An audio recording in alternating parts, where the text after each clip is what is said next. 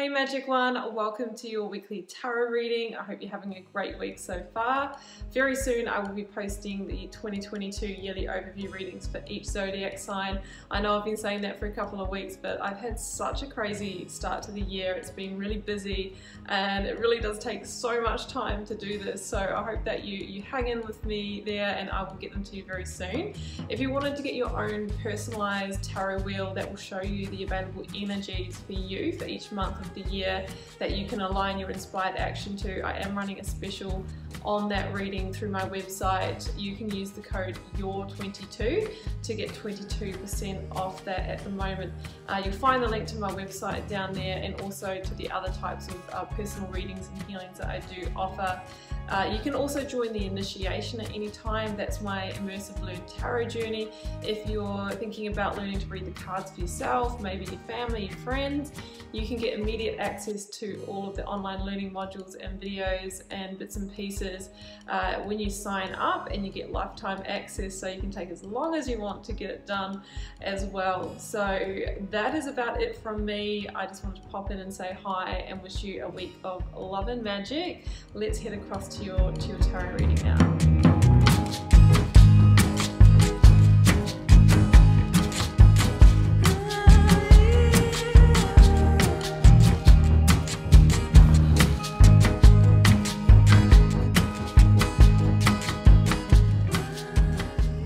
Cancer, this is your tarot reading for January 24th through to the 30th. Let's see what may be on the cards for you.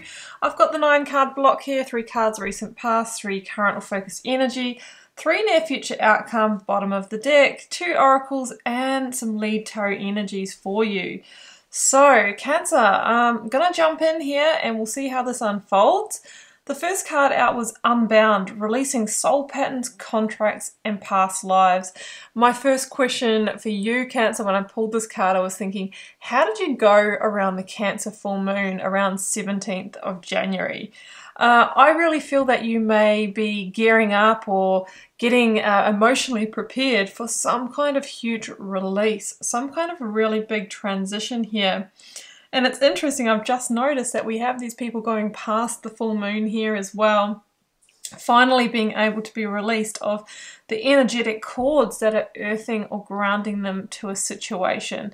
So, you know, you could be finally emotionally processing something that you've journeyed in the past, a breakup, loss of a job, passing of a family member, or maybe, you know, there is something that you are needing to sever ties with that you haven't quite been able to do.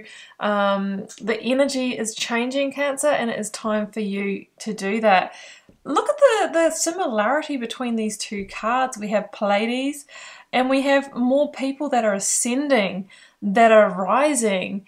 I feel like your energy is ready or has been ascending, higher vibrational energy, awakening to more truth.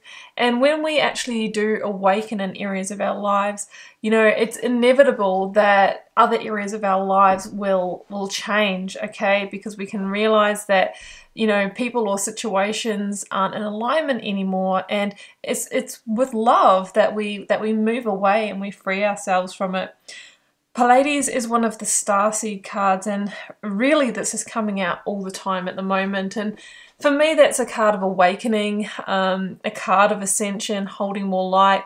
And some of you might be actually having awakenings to being a starseed, and that you are here to participate in this big shift that is going on.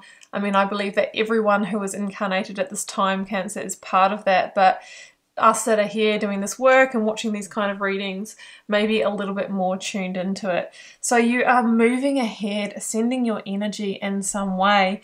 And it's interesting that we have you showing up in your own reading here, Cancer, as a lead energy. Queen of Cups is your minor arcana. So again, this just says that you are moving like into your truth, into your center, maybe emotionally regrounding yourself, learning to live from heart. It's a beautiful energy of you coming into your own power here, really coming into your own this year. 4 of Cups is the other lead tarot energy, and interestingly, this is an energy of awakening to the areas of your life that maybe have made you disconnect emotionally. So what I'm feeling is that you are plugging back into the emotional network again, maybe after being disconnected for a period of time. When something's not in alignment, like we outgrow our relationship or we begin not loving our job, whatever area is for you, often a coping strategy is to numb ourselves, to disconnect emotionally, just to go through the motions. You may have been doing that in an area of your life, but the cards are saying, wake up, Cancer, it's time for you to address that. That's no way to be if you are feeling bored or apathetic or, complacent. It is time for you to get that sense of passion back, to get that sense of growth back. So that's what I'm feeling here. It's like, don't forget that bigger dream that you have for your life. So let's jump into the tarot here. Cancer, I have got in the recent past Strength, that is Leo energy, Queen of Swords, that is Libra energy, and the Five of Wands. So that Five of Wands for me really stands for that inner conflict, that situation that you've been engaged with that has been more of an energetic drainer than replenisher. And in my readings, guys, I generally don't call it either way what the situation is. I read the pattern of energy and you apply it to your life. For some of you, it's in your relationships. For some of you, it's in your life purpose. It could be with place. It could be dealing with family members. The Five of Wands is this energy of, unproductive energy, feeling off path, really just needing to shift things. It can be an energy of burnout, of struggle. Queen of Swords here with this Libra energy is that you have recognized that pattern within yourself. Sometimes we slowly check out bit by bit, and we actually don't really realize that we are, you putting those coping strategies in place. I feel like the Queen of Swords is that awakening energy where you've seen it for what it is.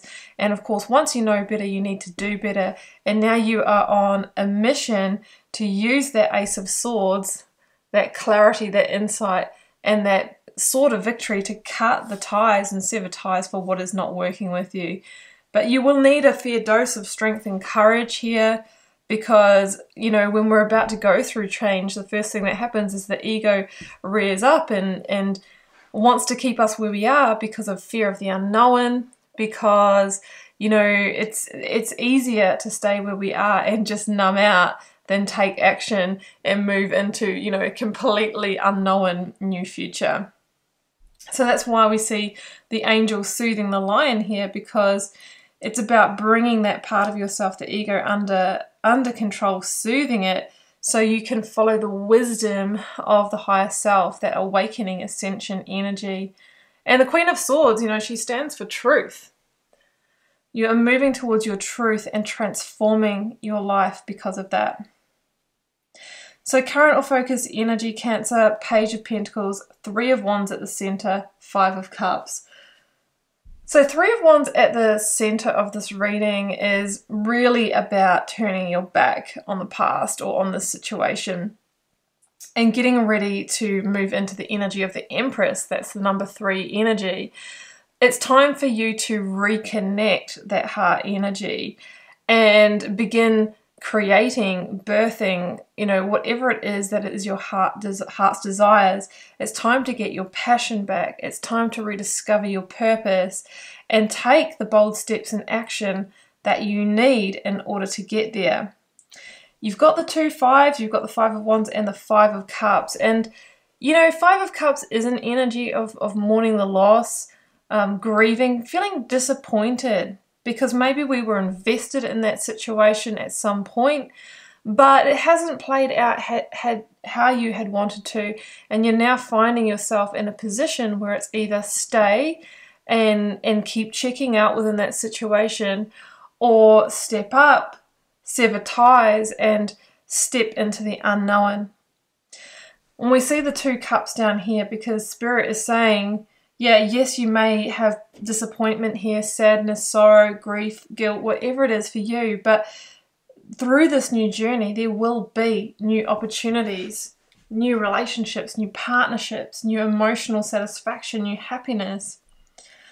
The Page of Pentacles also is about new opportunities, very much in its infancy, but it's saying that, as soon as you turn your back on that situation, there'll be new seeds to plant. New people will come forward in your life, new opportunities, new offers, because that's just the way energy works. When we clear the slate, when we cut ties, we create space. We create space for new energy to come in for us. So there will be new things coming your way. And I feel with the Three of Wands, you know, Three of Wands is about feeling, you know, the starting of success, you know, feeling your ship starting to come in. They haven't arrived yet, but as soon as you start dealing with the situation, it's like you already start feeling that sense of achievement, piece by piece, that will fall into place. So down here in the outcome, I have the Nine of Wands, the Queen of Rods, Aries energy, the Six of Cups, and let's not forget that the Emperor was at the bottom of the deck. So here you have the strong Aries energy come through, and if we look at this, you know, the Wands energy, 1, 2, 3, 4 cards of Wands plus the Emperor is fire energy, Leo energy, fire energy. It's all about taking action. Okay, we've done enough thinking, enough mulling over, enough numbing out. It is now time for action, is what the cards are saying. The Nine of Wands is an energy of struggle and saying that you've been in the struggle for long enough. The Nine of Wands is also an energy of you are so close to transforming your situation. Potentially just one wand, one action, one step away from making this the Ten of Wands, which is releasing a weight or a burden that you've carried for some time here, Cancer. So it's saying if you know there's an action that you haven't taken, this is the week to do that, to be bold, to be the Emperor, to step up and lead from that place. You may be dealing with an Aries person here as well.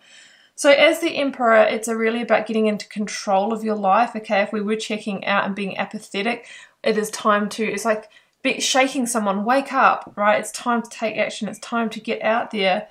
You are seeing the strategic moves that you need to make and you are taking the action. The Queen of Wands is this energy of determination and strength to move towards what lights you up, passions, purpose, desires, and all of that good stuff. The Six of Cups is about growth again, okay?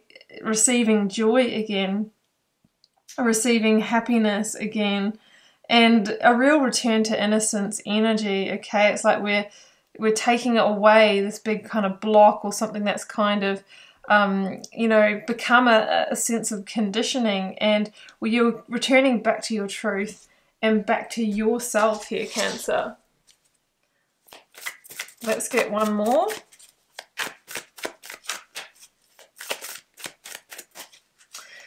We have got the Tower. Yeah, I feel like there is a tower to come down here, guys. I'll have to say it. Generally with the Tower, you know, we have the option to dismantle it ourselves, but often if we don't follow the signs, the universe can intervene and create a circumstance that shifts us when we won't shift ourselves. But the Tower can also be the awakening, the epiphany. You know, it's like you're coming out of this numbness, out of this blindness, and then all of a sudden you see, and you need to take action. You need to pull down that tower that is in the way. Is it a relationship? Is it a job? Is it a place? It's something to be addressed here. But the Tower holds this great promise, because whatever it is that you are removing from your life, Cancer, is not a match for you anymore. You've outgrown it.